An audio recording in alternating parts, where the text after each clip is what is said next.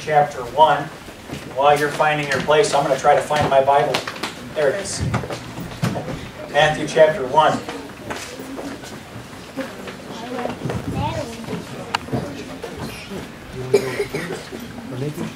It took a miracle to hang the stars in space, and there's a good commentary actually on the back of your church bulletin this week written about some scientists and their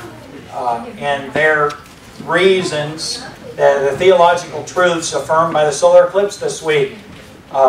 And so it's a good article, and I believe it's a real help, good perspective on it, and it'll help you if you'll take time to look at that. So I want to mention that. Brother Lee put that in the bulletin for you. We got it from Baptist Press. Might be something important to share with someone this week. Folks are pretty excited about this solar eclipse. I have heard from some people that they can't sleep at night. They're just so excited about it. They just are looking forward to the solar eclipse. I personally am going to remain indoors if I'm able to during it, just in case I am tempted to look at it and get blinded or something. Anybody read the article last week about the people that got blinded by the last one that happened? I'm thinking, I'm just going to stay inside. I'm not going to take a chance on this solar eclipse. But, you know, God did hang the stars in space. And it's amazing that it's such a reminder when we see something like a solar eclipse where people that were heathens and pagans used to be afraid that the sun was being darkened and that the world was over and that they were all going to die. And when we see it, we recognize that God has hung the stars in space and He's in control of the whole world, and that we don't have to be afraid of anything because of the God that we have. Or if you found your place in Matthew chapter 1, I want to follow up and begin as we're looking at preaching through Matthew's Gospel, or the Gospel about the Lord Jesus Christ and who He was. I want to begin reading today in verse 11. If you were not here last week, I wish that you had been. Last week we saw the women that God used, the amazing way that God used people in the genealogy of the Lord Jesus Christ. I'm going to mention just a little bit of that in our introduction. But last week, one of the things that we saw were the kind of people that God used. And we were reminded that God can use anyone. God can use absolutely anyone. We'll see a little bit more of that theme today, but perhaps just a little bit better. We're going to see more about God and His character and some of the things that have to do with injustices in life. Verse 11 of Matthew chapter 1. And Josias begat Jeconias and his brethren about the time they were carried away to Babylon. And after they were brought to Babylon, Jeconias begat Salathiel, and Salathiel begat Zerubbabel, and Zerubbabel begat Abiad, and Abiad begat Eliakim, and Eliakim begat Azor, and Azor begat Sadok, and Sadok begat Achim, and Achim begat Eliad, and Eliad begat Eleazar, and Eleazar begat Mathan, and Mathan begat Jacob. And Jacob begat Joseph, the husband of Mary, of whom was born Jesus, who is called Christ. So all the generations from Abraham to David are 14 generations. And from David until the carrying away into Babylon are 14 generations. And from the carrying away into Babylon unto Christ are 14 generations. That's no coincidence, is it? Let's pray. Father, thank you for the Bible, for your word, that we can not only confidently know is a book that's true, a book that we could ask any question, as difficult as they may be, and we'll find answers for. But God, I pray that today that we would see not only the kind of people that you use, but your nature and your character as we look at the Scripture. We pray this in Jesus' name. Amen. So last week we did see Tamar, and I wish actually that everybody that is here this morning could have been in our Sunday school class. We're in our teen class. We're talking about issues.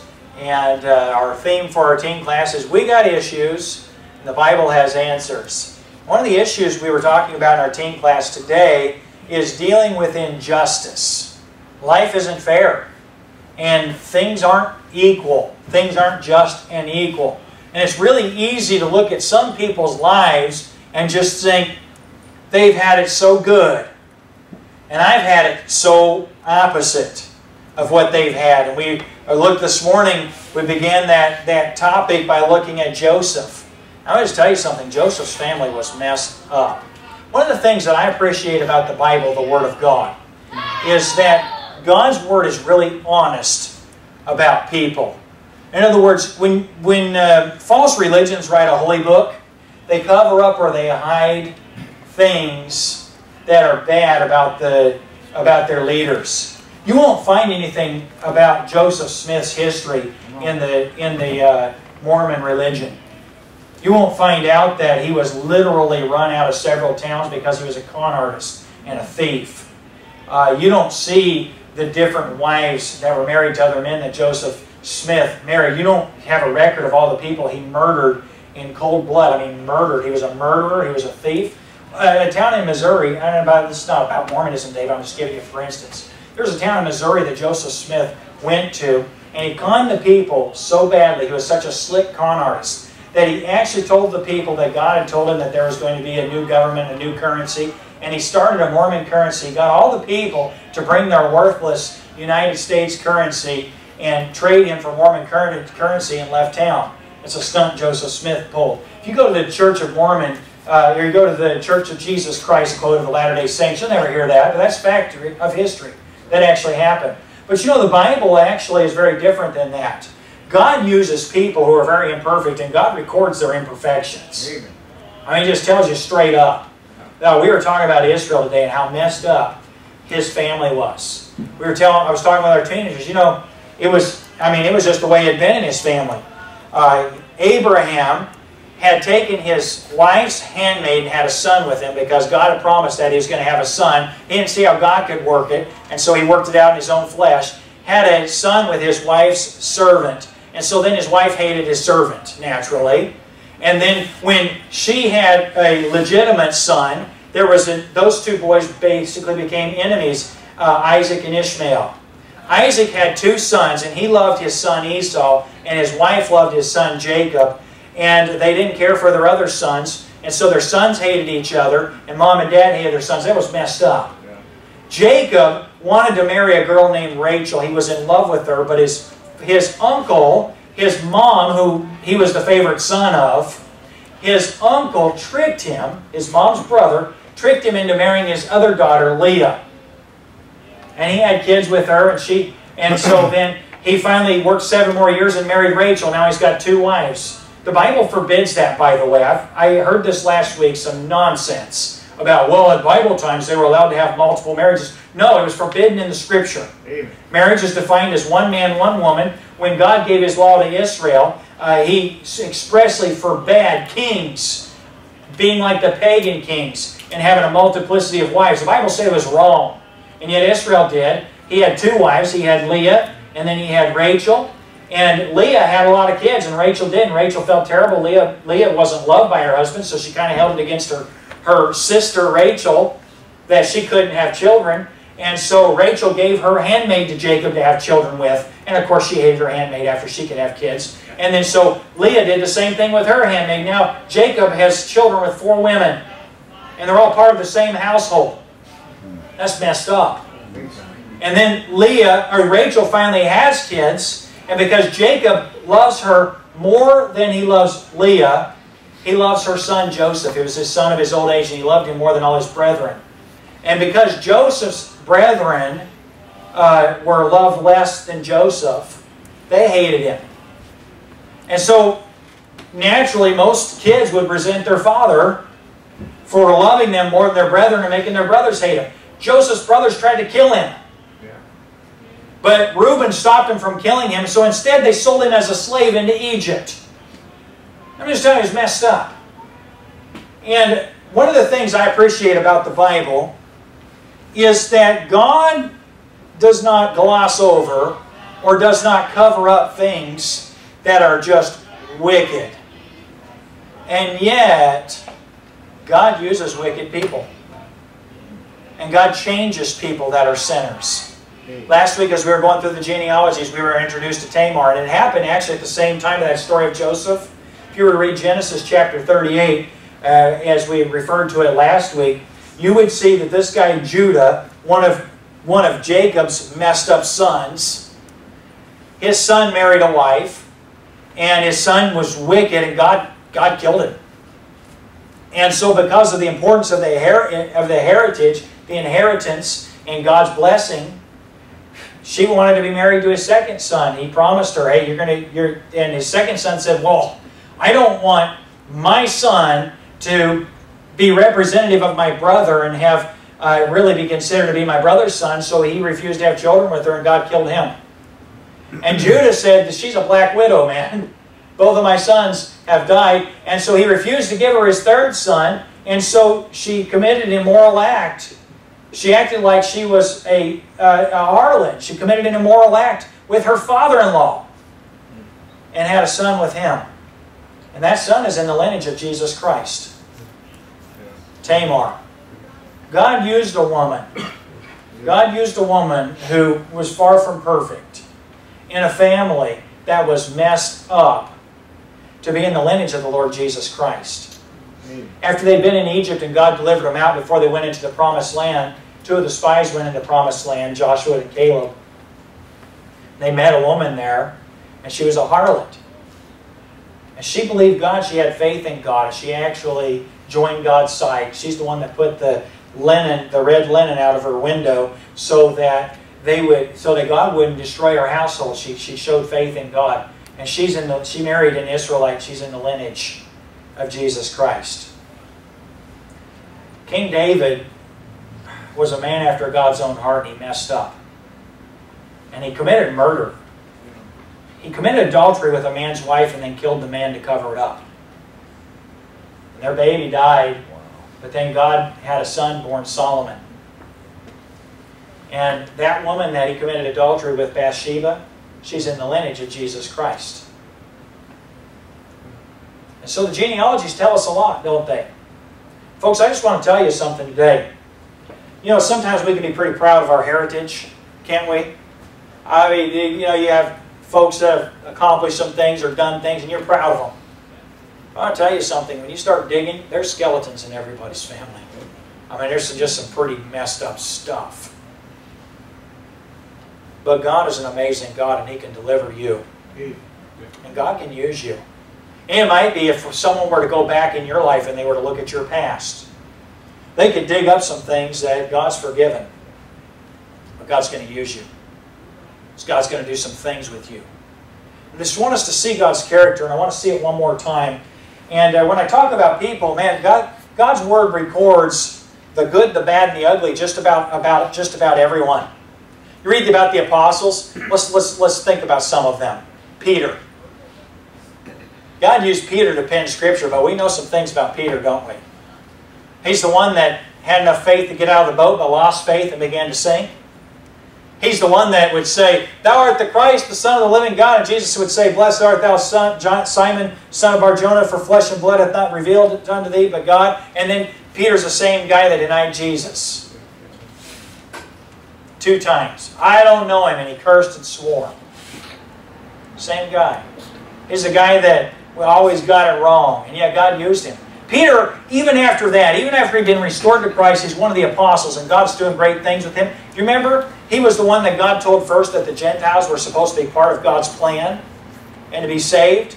And then you remember when the believers got together and Peter disseminated himself, he separated himself, he hung out with the Jews, but he stayed away from the Gentiles like they weren't as good. And God used Paul to rebuke him. You know, a lot of people think, man, Paul was like the super Christian in the New Testament. Yeah, you know, not many super Christians have actually been responsible for murdering Christians. When you think about it. When Paul said, I'm the chief of sinners, he was a murderer. He'd actually killed Christians, been responsible for the death of believers. Had wreaked havoc against the church of God, and God saved him, changed his life. He was a pretty good guy after he was saved, but he was a murderer before that. Pretty lousy fellow. The Bible's pretty honest about it. There are a couple of people in the Bible that I look at the Scripture's account of them, though, and there's just nothing bad that's said about them. On Saturday nights, I've been preaching with our teen group about Daniel. Been looking at Daniel. One of the things I love about Daniel is that, man, when he was a youth, he purposed in his heart that he wouldn't defile himself. And you just see Daniel outlast, and live through different kings and kingdoms. And there's just never anything where he dishonored God. I mean, Daniel just always did the right thing. That's rare, though. It's pretty rare to find someone like that. And there's another guy, there's another couple of guys I think of. One of them is in our text today. It's Joseph, the husband of Mary.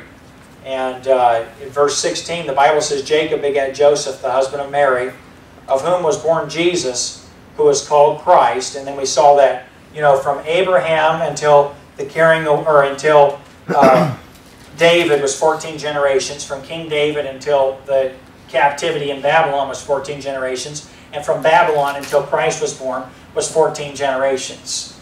Now, that's more than just interesting. God doesn't do things accidentally. I'm not going to take the 14 generations and try to figure out whether or not Christ is going to return soon, but some people try to do that, you know.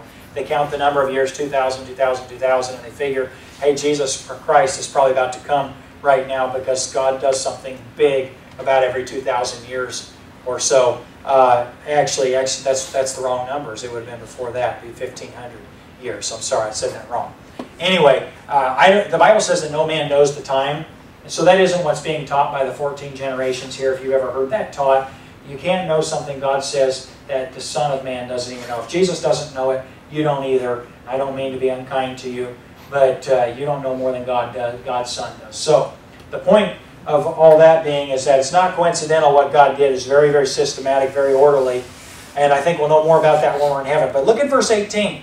We're going to talk about the birth of Christ. Now, the birth of Jesus Christ was on this wise. When, as his mother Mary was espoused to Joseph before they came together, she was found with child of the Holy Ghost. Now, I don't need to be graphic, and I don't intend to be at all, but that's impossible. It's impossible for a woman to have a child without being with a man. And so this was something that was supernatural. But Joseph didn't know that. The Bible says in verse 19, then Joseph, her husband, being a just man, and not willing to make her a public example, was minded to put her away privily. So the law said that Joseph was supposed to bring her before the town, expose her as being not a virtuous woman, and she was supposed to be put to death. Joseph, the Bible says, was a just man, and he didn't want to do that. And so his thought was, I'm just going to put her away privately. I'm just going to not tell anyone. I'm just going to be single, and I'm not going to marry her. But it brought shame to his household, thinking that Mary was with child. Now we know that what happened with Mary was that what was conceived in her was of the Holy Ghost. You study the Bible and you understand why the virgin birth is so important. It's because by the seed of man, the sin nature is passed on. And what was miraculous about the virgin birth of Jesus Christ was that there's no seed of man involved in Jesus. And so he didn't have, that's the way that Jesus was born, the way God's Spirit did it without sin. Is God able to cause a woman to conceive without a man? Well, God could create a woman if he wanted to, and he can create anything he wants to, and certainly God is able by the Holy Ghost to conceive a child that is God in a woman, and that's what God did, the miraculous virgin birth. Now you should study that. You'd understand that that promise, it was the woman's seed that was going to bruise the serpent's heel. That's in Genesis 3, 15 and 16. That's the prophecy that at the moment the first man sinned, God gave the promise of the virgin birth. Genesis 3, 15. And so this is what God told Joseph. Now I want to look at, we're going to look at the virgin birth and so forth, some doctrines in the next several weeks that I think all of us need to learn about. Some of us may know some things vaguely, but actually we need to educate ourselves on this because it's part of the gospel. And there are a lot of things that believers just don't know what the Bible teaches about. So we're going to look at some of those things closely as we preach through Matthew. But I want to focus on this guy Joseph. And Joseph would be another one of those guys that you look at in the Bible and you recognize this is just a guy that the Bible doesn't say anything bad about at all. He was just a good man. I may not get to him, but I'll mention it. We will try to look at Jonathan, Saul's son. And Joseph, I believe, and Jonathan had some things in common. That is that they were good men that came from bad people. Let's go, if you will, with me, please, back to Jeremiah in your Bible. That'll be back in the Old Testament. Not too far, actually. So you would have Psalm, Proverbs, Ezekiel, Daniel, Hosea, Joel. I'm sorry, it's before that. Psalm, Proverbs, Ecclesiastes, Song of Solomon. and then Isaiah and Jeremiah. So if you go back and you find Proverbs, which is right in the middle of your Bible or right after Psalms, then you'll find Jeremiah right after that. And I would like for you, if you will please, to go to chapter 22 of Jeremiah. I want us to notice something. We read in our text today in Matthew chapter 1, in verse 11, Josiah begat Jeconiah and his brethren. I'd like to go back and look at this fellow Jeconiah. So we're in Jeremiah chapter 22. Did I say chapter 20? I said 22? Okay, so I only thought I said the wrong thing. There you go.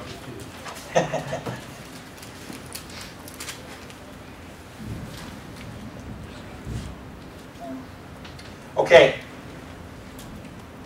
In verse 28, the Bible says, well, let's look at verse 24. As I live, saith the Lord, though Coniah the son of Jehoiakim, then Coniah would be Jeconiah, though Coniah the son of Jehoiakim, king of Judah, were the signet upon my right hand, yet would I pluck thee thence. And I will give thee into the hand of them that seek thy life, and into the hand of them whose face thou fearest, even into the hand of Nebuchadrezzar, king of Babylon, and into the hand of the Chaldeans. And I will cast thee out, and thy mother that bare thee, into another country, where you are not born, and there shall ye die. But to the land whereunto they desire to turn, thither shall they not return. Verse 28, is this man Coniah a despised, broken idol? Is he a vessel wherein is no pleasure? Wherefore are they cast out, he and his seed, and are cast into a land which they know not? O earth, earth, hear the word of the Lord.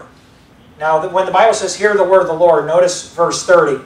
Thus saith the Lord, write ye this man childless, a man that shall not prosper in his days, for no man of his seed shall prosper, sitting upon the throne of David, ruling any more in Judah.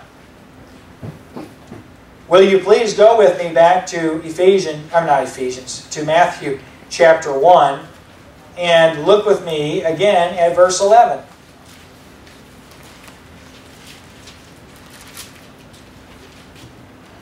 The Bible says, and Josiah begat Jeconiah and his brethren about the time they were carried away to Babylon. Now this Jeconiah is the Jeconiah that is identified, and you can just trace the lineage and realize that they had different spellings for his name from the Hebrew and from the Greek. His name would have been spelled differently in the Greek as it is in the Hebrew, much like your name would be different in Spanish or in French or whatever. In other words, John would be Juan, George would be Jorge, and so forth.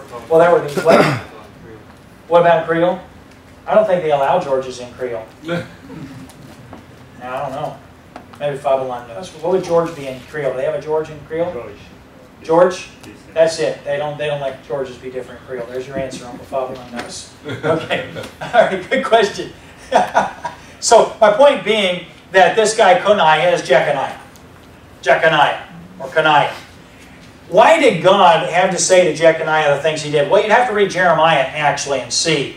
If you read Jeremiah, you will see that the children of Israel were worshiping idols, and they had, as a nation, agreed, hadn't they, that they would keep God's law. What's the first of the 10 Commandments?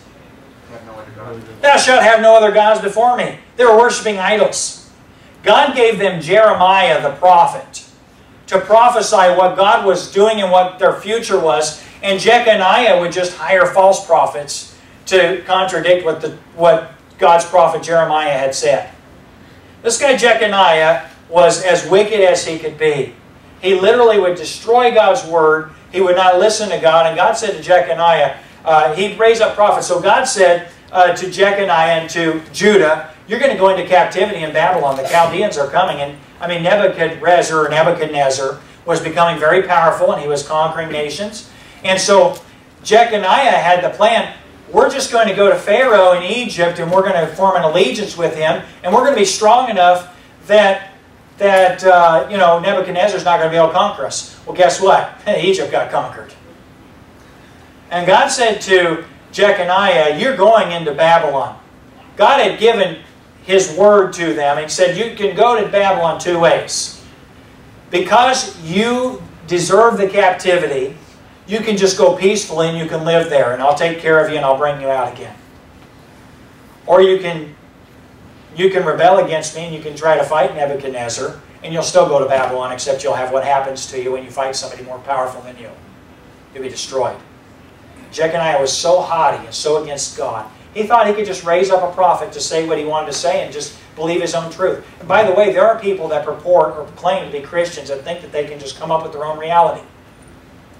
I know Christians that you try to tell them God's truth and they rebuke it. You ever met somebody? I rebuke that in the name of Jesus. Well, Jesus doesn't rebuke it. God's Word says it. Sorry, bud. Your rebuking doesn't mean it's so or not. God's God. And what God says is will be. And if you'll bow to it, God can bless you. But you can't come up with your own reality.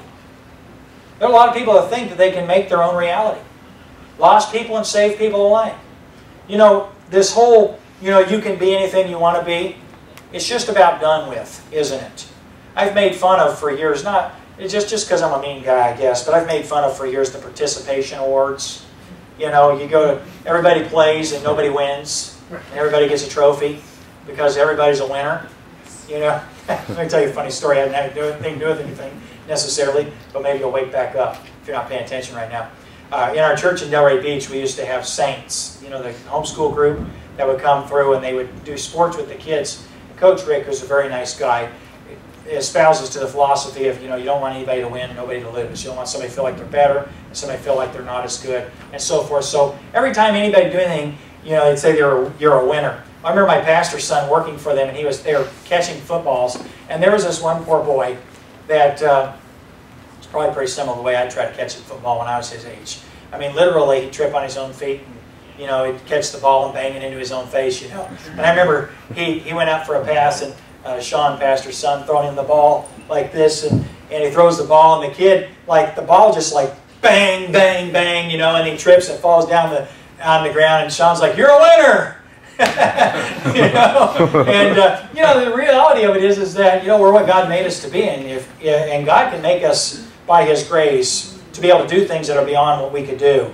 But if we want to believe in ourselves, we're believing in it not much. I hate to say it, but you may never be a rocket surgeon. I know. Everybody wants to be a rocket surgeon. You may never be a brain scientist. It just may never happen for you. Maybe you're not smart enough. Maybe God didn't give you enough of a brain for it. And something, you can pick your own reality and have the consequences for it. I'm not being mean or unkind this morning, but you're who God made you to be, and that's perfect. And until you learn to say what God made me and what my life is what God wants, you're always going to be frustrated and bitter. You're going to deal with depression. You're going to have thoughts of hatred, murder, and suicide. Because you haven't found your worth in what God made you to be. And so, believer, it's important for us to recognize these things. And I just want to tell you something. This guy Jeconiah was a rebel. And God said, this is what's going to happen. He said, I'm going to give me a prophet that tell me you said something different than that. And guess what happened? He went into the captivity of Babylon. And God said, because of your attitude, Jeconiah, your children will not sit on the throne of David. In other words, he was in the lineage of David, and he was a king. And so it could have been that he would have been the one who would have had Christ, the Messiah, be part of his lineage. But because of his rebellion, God said, if you were the signet on my hand, in other words, that's a really important thing.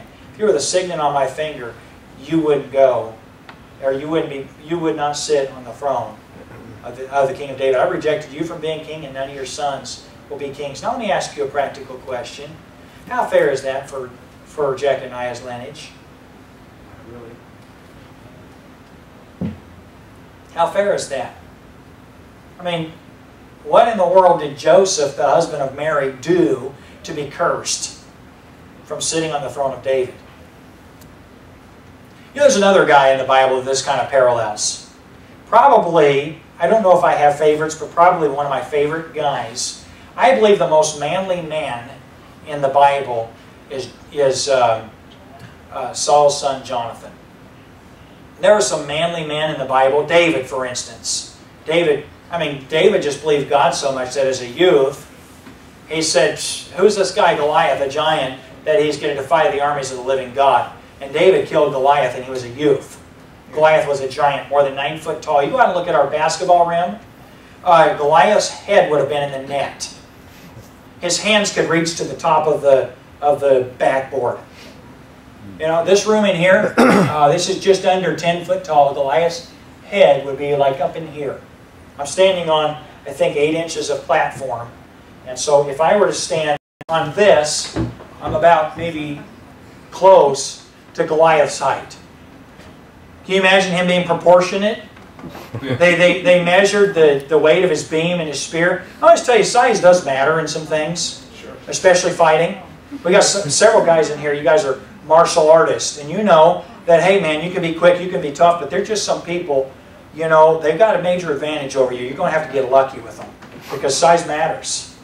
This is how big Goliath was. I mean, literally a couple, like his head, I'd be looking up to him right here, this high. Okay, that's big, right?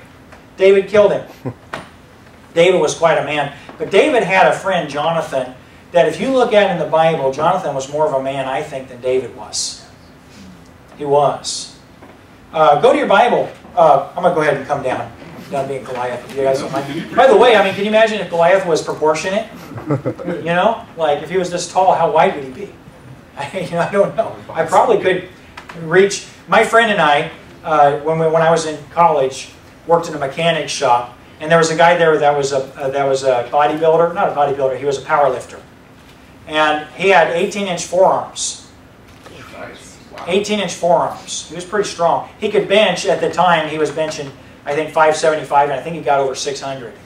Which is like up there with, you know, it used to be 500 was the limit for people. He's a big, strong dude. My friend and I could stand shoulder to shoulder, and we were the same width as the guy.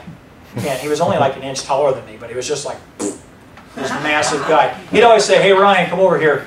You got those little skinny forearms, you can get in places. I hate him calling my forearms little skinny. But anyway, you know, go over here, you can reach, I can't reach this, because he had 18-inch forearms. I mean, he's just a massive guy. Goliath was like way bigger than him. And like this tall. I mean, he just would make Ken look just like a little fella. Anyway, that's another unrelated story. Let's look at 1 Samuel. Oops, I lost my place. I think it's, I want to look at chapter 20. 1 Samuel chapter 20. Oh, there it is. Okay. Actually, before that, let's look at chapter 13. Remember Saul, King Saul? First king in Israel? God said, I don't want you to have kings, and I don't want your kings when you have them because you're going to disobey me. I don't want them to have multiple wives. Remember when Saul, the Bible says that he was head and shoulders taller than anyone else in Israel. Like head and shoulders. So if Saul were standing in a crowd and you're trying to figure out where he was at, everybody else would be here. And Saul was like up here. He's a big guy. He's probably, I'm guessing if the tall people in Israel, I don't know this. There's people that say they're all, they're all Brother Tony's height, which is like nearly 6 foot, right, Brother Tony? Oh, yeah. Right? I mean, you're 6 foot if Brother Taj is, that's for sure. So, anyway, if you're saying everybody else is Brother Tony's height, you might work for this. Come up here, brother. Let's work this one just a little bit. Yeah. Okay. So we got a land of Italians. I mean, of Tonys, right? Yeah. This is just about perfect, actually, isn't it? Okay. So we got a crowd. We got a whole room of Tonys, right? You guys can imagine this. Can you envision like 100 of them? We got to get the other Tony here too. This would be really perfect. Okay. And then you got Saul. Yeah, Saul's a big guy. He was the biggest man in Israel, tallest guy in Israel. Now, compared to Goliath, Saul was pretty small. Where'd he go? Okay, Brother Tony, thank you. All right, thanks for the help. Okay, just to visualize things. Saul was, the Bible says, little in his own sight. In other words, he was a big, tall guy, but he didn't make himself tall, and he wasn't like, yeah, I'm taller than everybody. He was, in his own sight, he was a small man. In other words, he didn't bull anybody, didn't push anybody, didn't think he was anything special. But actually, you read about King Saul, he was quite a guy. God told Samuel that Saul was going to be king of Israel. Samuel, coincidentally, happened coincidentally to be out looking for some donkeys that had gotten lost from his dad. And he ended up going to this guy's house, and the guy said, your donkeys have been found. But then Saul ended up God used all the circumstances to bring Saul to the right place to be anointed king of Israel. And they were going to anoint him king of Israel, and he went and hid in some baskets. He didn't want to be king of Israel. And he had a lot of humility. He got anointed to be king of Israel and he went home. I mean, that's what he did. Okay, I'm king. See you guys. He just went home, went back to work for his dad. Didn't do anything. Didn't say, hey, where's my benefits for being king? You know, he just king, he went home. And then there were some people that were doing some terrible things to the Israelites. And Saul took his dad's oxen and he cut them up into 12 pieces and he sent them to all the different tribes of Israel. There was no king in Israel, and so you could attack one person and no one else would do anything. No one would stand up. They said, you know, it's not my business. I don't want to get killed. And nobody would stand for anything, and so you could attack any individual. And as long as you were a bigger crowd than that individual, you could do whatever you wanted with them. That's the way all of Israel was. So Saul did this. He cut up his dad's oxen, and he sent them to each of the 12 tribes. And he said, if you don't come out and fight, I'm going to come cut you up. Same as these oxen. And everybody showed up because they were afraid of Saul. And God used Saul to deliver him from the Philistines. I mean, literally in Israel, the battles against the Philistines, God used Saul. But then Saul kind of became a big shot. He started being really successful, and he got away from God. And that's where we find him in 1 Samuel, and I believe it's chapter 13. This is when verse... well, I don't want to read this part. In verse 11, this is after Saul has set up and offered a sacrifice. You need to read 1 Samuel if you're not familiar with the Scripture. Unfortunately, we don't have time this morning. But I want to look down at verse 12. This is Saul's answer about not fighting the battle God's way and not doing what God said.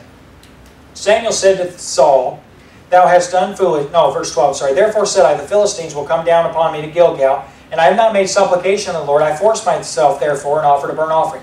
Only a priest was supposed to offer the burnt offering, but Saul did. Of course, here's a guy who goes from being afraid to even be king, from not wanting to be recognized by anybody, to saying, I can do anything I want to, and offering an offering that only the Levites were supposed to offer. Only the high priest was supposed to offer. And he said, if a burnt offering needs to be offered and Samuel hasn't shown up, I'll offer the burnt offering. He's gone from humility to arrogance.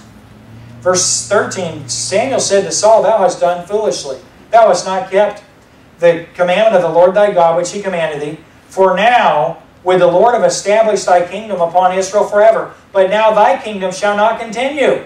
The Lord has sought him a man after his own heart. And the Lord hath commanded him to be captain over his people, because thou hast not kept that which the Lord commanded thee. What a tragedy. What a travesty. The biggest, best-looking, strongest, most qualified, talented guy in Israel had become king. He had had humility before he became king. He was little in his own sight. Now he became big stuff in his own mind. And he just thinks he can even offer sacrifices in the place of the high priest. He can enter into places that God only allows certain people to enter. And he doesn't care what God himself thinks. And God said, because of that, I've rejected you from being king in Israel. What a tragedy. You know what Saul did? He just kept on. He said, well, you know, if I want to be king, I'll be king. Look at chapter 20. 1 Samuel chapter 20. I'm almost done, by the way. This is when Saul's trying to kill David, because God has had Samuel anoint David to be king of Israel, and David knows it. And everybody knows David's going to be the future king in Israel, except for Saul thinks that if he can kill David, then God won't be able to do what God's going to do. Let me just tell you something. You can't kill someone God doesn't want you to. You can't stop God from doing what God does, but Saul thought he could. It's amazing, isn't it, the level of arrogance that we can come to when we rebel against God. It's amazing when we think we can make work. Let me just interject something here. You'll never be the first person to rebel against God and succeed.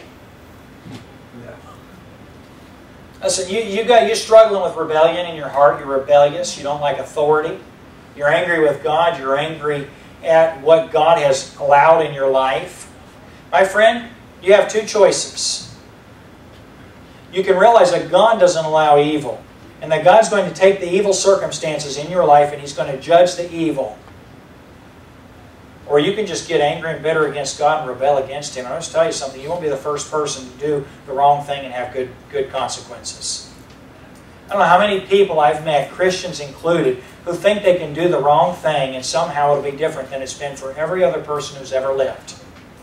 When you sin against God, you'll be judged. It won't work. Evil does not have good consequences. And you'd far rather be the kind of person that says, you know what? If that's what God said, then that's what I believe and that's good enough for me. I want you to notice a contrast now. In verse 24 of 1 Samuel 20, Saul has a son, Jonathan, who has become David's best friend. They've conspired, David and Jonathan. Jonathan has recognized someday you're going to be king. God's ordained for you to be king. And if you think about it, if anyone in the world ought to be bitter about it, it ought to be Jonathan, Saul's son. Right? If you're Saul's son, Jonathan, and you recognize you haven't done anything wrong, but God's rejected you from being king, and here's this little upstart, who isn't as tall as your dad or you probably, that's going to be king just because God's rejected you. Can you imagine what kind of an attitude Jonathan could have had? And yet he became best friends with David. And I love reading about Jonathan. By the way, if you want to do a character study in the Bible, study Jonathan sometime.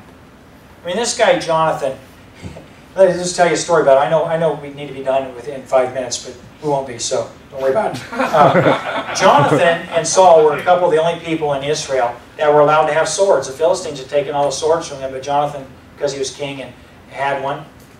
Jonathan had an armor bearer that carried his sword. And here's what he said one time. He said, let's go up to the garrison of the Philistines, me and you, and let's take them on. Now, garrison would have been 100. Let's go take on 100 Philistines. And he said, now let's do it this way. We'll ask God for a sign. If they say, come up here, then we'll go up. And if they say, remain there, then we'll remain here, whatever they do. And they got themselves in this little blocked up passageway where nobody could get them on either side. And Jonathan whooped 100 Philistines by himself, one-on-one. They just kept coming. He just kept killing them. I'd quit coming if I were Philistines. He's a bad dude. Him and his armor bearer, he said, watch my back. I'm going to fight these guys. You just look at Jonathan. Another time, Jonathan didn't know that his dad had made a commandment that nobody was supposed to eat until the battle was over, or until, I can't remember what the specifics were, the day breaks or whatever. Jonathan went out and literally killed hundreds of people by himself, fighting the Philistines who were trying to oppress the children of Israel. Killed them by himself, and then he put his sword in a bee's nest and took honey because he was hungry. And then Saul commanded that his son was going to be killed. And Jonathan didn't have anything to say to his dad about it. When Jonathan first met David, after David had killed Goliath, and his dad had brought David kind of into the palace to serve there and to work, Jonathan took off his sash, which would have been a kingly sash, and he put it on David. And he took off his sword and his bow and his arrows, and he put them on David. He gave him his bow and his sword and his arrows. And they were the king's son's weapons. He gave them to David. And Jonathan knew that he wasn't ever going to be king in Israel. He actually knew, I'm never going to be king in Israel. And I don't know about you, but being the king's son and laying awake at night and thinking, I'm never going to be king in Israel, you might be a little bitter about that. Because Jonathan had never done anything wrong. You can't find a place in the Bible where the Scripture says that Jonathan ever did anything wrong. He was a valiant man. He was a courageous man. And I'll be honest with you, if I'm going to pick a guy for king, Jonathan's my guy. He's bold. He's courageous. He's compassionate. He loves God. There's not a better guy. If I'm going to pick a guy for a son-in-law, Jonathan's my guy. I mean, there's just not a better man than Jonathan. He's just an excellent guy, and yet because his daddy sinned, he doesn't get to be king in Israel. That'd mess some of you up. Some of you would say, that's not fair. I didn't do anything. It was my father that did that. I had nothing to do with that. And I just want you guys to notice Jonathan. I want you to look at something here. Chapter 20 and verse 30. Then Saul's anger was... let's look at verse 29. And he said, this is Jonathan explaining why David didn't come so Saul could kill him. And he said, "Let me go, I pray thee, for our family hath a sacrifice in this city, and my brother, he hath commanded me to be there. And now if I have found favor in thine eyes, let me get away, I pray thee, and see my brethren. Therefore he cometh not unto the king's table." Then Saul's anger was kindled against Jonathan, and he said unto him, "Thou son of the perverse, rebellious woman." Now who was the perverse, rebellious person? Yeah, his wife. It wasn't his wife. It was Saul. Now why is it that Jonathan conspired to keep David from being killed by his father? Because it was unjust of his father to kill an innocent man. David was innocent. He'd served Saul faithfully. He wasn't trying to supplant him. And Jonathan was a fair guy. And he said, "Thou son of a perverse, rebellious woman, do not I know that thou hast chosen the son of Jesse to thine own confusion, and in the confusion of thy mother's nakedness? For as long as the son of Jesse liveth upon the ground, thou shalt not be established, nor thy kingdom. Wherefore now send and fetch him unto me, for he shall surely die." And Jonathan answered Saul his father and said, "Wherefore shall he be slain? What has he done?" And Saul cast a javelin at him to smite him. Wherefore Jonathan knew it was determined of his father to slay David. So Jonathan arose from the table in fierce anger and did eat no meat the second day of the month, for he was grieved for David, because his father had done him shame. You just look at this guy Jonathan. Can you imagine? Can you imagine being a Jonathan? He's loyal to his father, but he can't kill an innocent man. His dad's wrong. And God has rejected Saul from being king in Israel, and Saul knows it. So Saul thinks that by killing the person that God has chosen to be king, that Jonathan somehow is going to get to be king. And he said, "You son of a rebellious woman." He said, "You're trying to help this guy be king, and it's to your own confusion. It's going to keep you from being able to be king because of what you've done." And Jonathan just simply asked his dad, "Why are you trying to kill an innocent guy?" You know what Saul did? He took his javelin and he tried to kill his own son. You know what Jonathan did? He got mad. That's it. Got angry and he went out. And he realized, okay, my dad's going to try to kill an innocent man. He didn't believe it. He said, I think he's just mad at you, David. I don't think he'd really kill you, now he knows. But he tried to kill me because I wouldn't let him slay you, and now he knows. I'll just tell you something, folks. Poor Jonathan. I'll tell you something. When I read about Jonathan, and I read even about his sons, and I read about the way that Jonathan died, I've cried tears many times reading through 1 Samuel just thinking about poor Jonathan. Then it's occurred to me, he's probably okay. You know where that guy's at right now? He's with God. He didn't get to be part of the lineage of King David, but he got to be adopted in to the tribe of Judah through Jesus. He was son of Benjamin anyway. The prophecy was for Judah's line. Friend, Jonathan's okay. He's all right. I read the genealogies and I read about Joseph and I think, you know, Joseph had nothing to do with Jeconiah. He was such a just man that when his wife was with child and he thought the worst because it was all he could think. He thought that she'd been unfaithful to him. He just wanted to privately make the matter go away and not embarrass her. He wasn't even bitter for himself. I can imagine a little bit Joseph being a good, godly man that he must have known the Scripture. Don't you think he might have? I think he probably knew about Jeconiah being of the lineage of Christ. Do you think if you were in the lineage of the king in Israel that you'd know your lineage? Sure. There are a lot of people that have trumped up heritage. I've met people that say, I'm a princess. I'm related to such and such and such and such and such and such. And I think, no, that would be the firstborn. You're not part of the firstborn. You're not a princess. You're not a prince. Or whatever it is. You know, Joseph was. I mean, he was a descendant of the king of Israel, and he was the firstborn. He's in the lineage of David, and he's the rightful king of Israel, and yet he's rejected from being king because Jeconiah was such a punk. his great-great-great-great-great-great-great-grandfather way back. 14 generations. 14 generations back. Now listen, we're going to tie up the loose ends and draw a conclusion this morning. Ask yourself the question, is it right for God to reject you because of what someone did 14 generations back? I'm not asking you to take the right position. I'm asking you to just think from your perspective. You'll never get to be king because of what Jeconiah did. You had nothing to do with that. And who are you going to blame for it?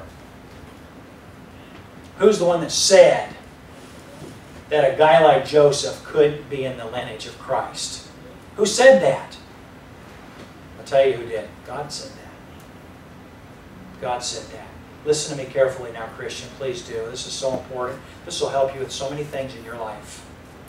So many things. Not a single one of us here chose our birthday, did we? I didn't choose when to be born. I didn't choose my parents. I didn't choose the circumstances that my parents raised me under, and neither did you. The fact of the matter is that because of original sin, there's evil in the world, and there has been since the first man sinned. And a lot of what has happened to you in your life has been pure evil. And you know it, and God knows it. And so your response is, why did this happen to me? Or why did God allow this to happen to me? And you have taken something that you think is a logical flow of thought and you've drawn an illogical conclusion. And you say, God's not good. God's not good.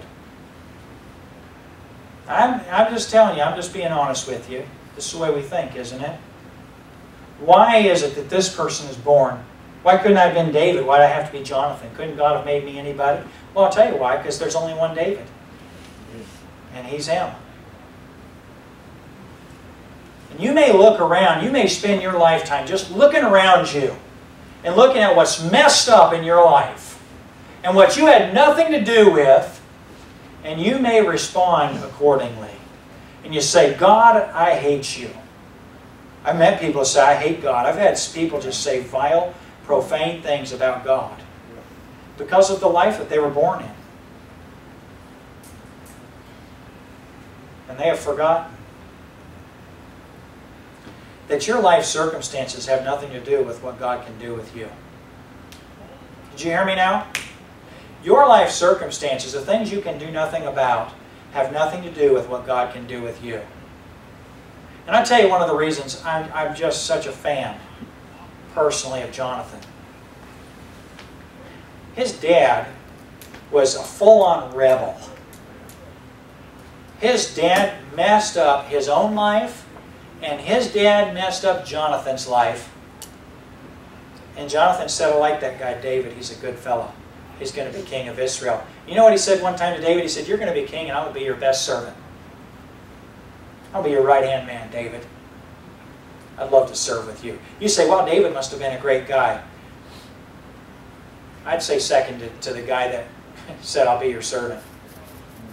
What kind of a guy is the king's son and says, you know, God's going to make you the king, and when he does, man, I'm going to be there for you.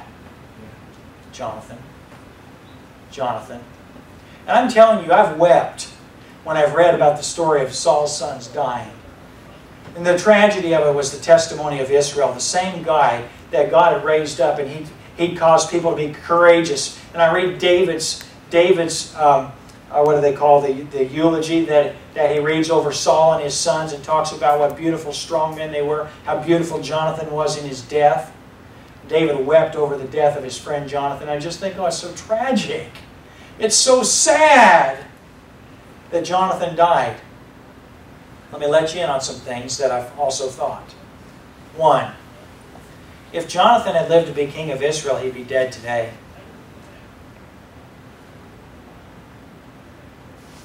If he'd gotten to be king of Israel and reigned for 40 years or 60 years or maybe 80 years, he wouldn't have probably, but say 40 or 60 years. If he'd gotten to be king of Israel for 60 years, he'd still be dead today. You know, a lot of times people are so upset about their lot in life. And the reason they're upset about their lot in life, hear me now, is because they think that this short life is an end of itself. And my friend, this life is lived for eternity. And guess what? When it comes to eternity, Jonathan's doing pretty well. Did you hear me? Hey, listen, his life wasn't fair, but I'm telling you something. In God's economy, I guarantee you, Jonathan's got an important part. When Jesus Christ sets up His future kingdom, you think Jonathan's going to be a nobody? You think so? The Bible says we're going to reign in proportion to how we serve the Lord Jesus. And Jonathan served God his whole life, and he loved David, and he was just a courageous, valiant man. And he died a tragic death, and God knows it, and God will take care of him. God's taking care of him. Hey, listen. You may go through life and you may just have some things and you just say, this is just hard, this is more than I can bear. My friend, you can bear it. I've said many times some things that are joking, but there's a philosophy behind it. Many times I've said, you know, I've just got to make it to the grave and I'll be set. That's all I got to do. Man, when something breaks on my body and I'm in a lot of pain, I think, well, this body's only got to last until I die. So, hey, small wonder it'll wear out first. You know, I just got to make it to the grave and I'll be set. I don't need to be poor and I don't need to be wealthy. I don't need to have people follow me or people be impressed by me. I don't need to have a life of ease. I just need to live for Jesus. And God's going to take care of me. I'm just fine. Listen, let me tell you something. You've been in relationships and you've been hurt, you've been wounded. And it may be that you have to deal with loneliness. I'll tell you, loneliness is the biggest area, it's the greatest stumbling block in any person. Loneliness is one of the things that people literally, they just can't handle, they can't manage. And they do the wrong thing, they make wrong choices because of loneliness. I'm going to tell you something. God knows about your loneliness. You're not going to be lonely forever. I can't handle it. Yeah, you can. You can. By God's grace. It might be that there's injustice. There is somebody who is living and they did something to you that was so terrible. And it was. And they hurt you in a way that you could, they ought to die for it, and they should. And they're just going on like nothing ever happened, but it messed you up. Let me just tell you something. God knows. God knows about it. God hasn't forgotten the evil that was done to you. And He'll judge it. God can still use you. And God can use your life and He can use your testimony. And I think about a guy like Joseph. And I'll just tell you, as far as a king goes, as far as the man who is the father of the Messiah, there's not a man more qualified to be in the lineage of David than Joseph. And yet this whole genealogical line in Matthew chapter 1 simply proves that the guy who was Jesus' earthly father actually wasn't. The guy who was Jesus' earthly father actually wasn't. He's the guy that the angel came to in a dream and said, Joseph, move into Egypt. Now what man from Judah, a guy like Joseph that fears God wants to live in Egypt? Who wants that? What man wants to have to raise the Messiah but have him not be his son? Joseph. And I'll tell you something, when you look in the Scripture and you just look at a guy who was just used by God and did great things, it was a guy who was actually rejected for being in the lineage of Christ. But look what God did. And you look at guys like Joseph, Jonathan, Joe and John, if you're Kelly, she nicknames everybody. Joe and John, if you're one of those guys, and you look at their lives and you say, well, it must have been terrible. I'm going to tell you something. You never convinced Jonathan his life was terrible. Just think about it. When he was living, man, that rascal David supplanted you. You better watch and talk about my friend David. I'm going to tell you something about David. There's not a man who has a heart more like God than my friend David. You better not say a word about him. That's Jonathan's attitude. Well, you know, he's trying to take your kingdom. Take my kingdom, nothing. It's his kingdom. God gave it to him. I'll be his servant. And I get to be his servant. You know, I mean, if he ought to resent anybody, it'd be me. The ex-king's son. If anybody ought to be threatened, but David's not threatened by me. David's my best friend. Try to talk about David to Jonathan. Saul said, he's trying to take your kingdom. And Jonathan just simply said, why are you trying to kill an innocent man? And his dad tried to kill him for David. You know, a lot of guys that say, enough's enough. I'm not going to die for somebody else. I'm not going to give my life for somebody else. There's no greater model. Jesus said, greater love hath no man than this, than a man lay down his life for his friend. And that's actually what Jonathan did. It's actually what Jonathan did. He put his life on the line for his friend David. He was a friend. And you know something? If I'm going to stand at the end of my life and I'm going to have God judge me and I have to ask whether I'd want to be Jonathan the king or Jonathan David's friend, you know who I'd want to be? I want to be Jonathan David's friend. And if I had to stand at the end of my life and I want to ask the question, Joseph in the proper lineage of Christ or Joseph the husband of Mary who was just a good man, you know who I'd want to be? I want to be Joseph the good man. This is what he is. Christian, one of the reasons we're so messed up, one of the reasons we make bad choice after bad choice after bad choice is because we reject what God says is good. And what God has done in your life and what God is doing in your life by His grace, my friend, is good. God can do amazing things with you. You got two choices. You can be a Saul. You can say, well, God may have rejected me, but I'll kill whoever He makes king. That's what Saul did. Did Saul succeed in that? He spent the rest of his life acting like a jealous adolescent, chasing a man that couldn't be killed. Yeah. Acted like an idiot the rest of his life because he was a rebel. And his son was the polar opposite of him. A good man, a godly man. We're talking about him today, and I'll just tell you something. If I could have a friend like Jonathan, that's the friend I want to have, man. If I could be a friend like Jonathan, that's the friend I want to be. Good man, godly man. What are you going to be? You going to be a person who gets bitter because you don't think life's fair and your circumstances aren't good? Or are you going to be the kind of person that says, you know what, God's good, and I'm going to find out what He's going to do with me. I'm going to find out what He can do with a guy that's, yeah, I'm messed up. You know? Some of us, we're born and we just think, you know what, I was just born messed up. I've heard testimonies of believers before, and they tell me where they came from and what had happened. They say, I was just a mess. That's all I can say about it. I'm going to tell you something. God can use you. By His grace and His mercy. The first way God can use you, the first thing God wants to do with you, I should say, is He wants to save your soul. You know, you may think I'm messed up, but the truth of the matter is if somebody else were to tell a story, they'd talk about how you've messed up. You hear me? You may say, well, you know what? I've been messed up, but you know what? Other people would say how you've messed up. The Bible says all have sinned and come short of the glory of God. And you're so busy focusing on other people's sins that you completely overlook yours. And you're exactly the same thing that you hate in everybody else. That's what you are to everyone else. You hate your parents, and guess what? Your kids will hate you because you're exactly like they are. I don't know how many young people I've met that have grown up and their parents have had addictions. They've been addicted to alcohol. They've been addicted to whatever. There's all kinds of addictions. And the kids hate it about their parents. They resent it about their parents. And they do the exact same thing. Very same thing. And all their lives. I remember Brother Rick Flanders asking somebody was angry and bitter about something. I think it was a young man. He said, what are you so mad about? He said, well, I'm mad about my dad. What did your dad do?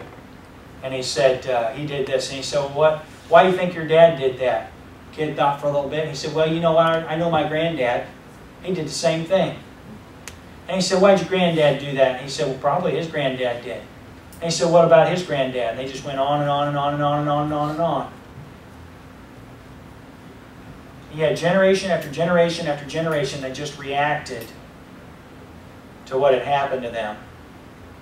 instead of responding to what Jesus had done. What did Jesus do? Well, the Bible says we're all sinners and come short of the glory of God. But the Bible says when we were yet without strength, in due time Christ died for the ungodly. And my friend, your parents may have sinned against you, and you may be having consequences for it, but you've sinned yourself. And the first person to stop and say, you know something, I'm not going to just worry about what somebody else has done, I'm going to worry about what I've done. The Bible says that all have sinned and come short of the glory of God. The Bible says the wages of sin is death. But then it says the gift of God is eternal life through Jesus Christ our Lord. My friend, Jesus died for your sins. And there are people who literally will not accept forgiveness of sins because they're so focused on other sinners. And yet Jesus died for your sins, and you won't take what God's done for you. And you'll find if you will take all the things that have happened to you, and you take all the things that you've done, and you'll just simply take it and call it what God does, and you'll call it wicked, and you'll call it sin. And you read what the Bible says, you'll find out that it has been nailed to Jesus' cross, and that it has been covered by His sinless, perfect blood. If ever a person in the world was treated unjustly, it's the one who never sinned, who died for sin. Who had God's wrath that I deserved and that you deserved directed at Him in full judgment. If ever anything has been unfair, if ever anything has been unjust, it is that God's Son died for us and God did it. And you're so ticked off and you're so mad about what's happened to you, you just can't get over it, and you can't even look at the fact that Jesus died for you and that you could be forgiven. And if you'll ever just take all of that and just say, you know what, God, I just want to be forgiven. I'm just not going to focus on what everybody's done to me. I'm going to focus on what I've done. And I'm going to look to the cross of Jesus Christ, and I'm going to receive Him as my Savior. God will take all that and He'll sort you out.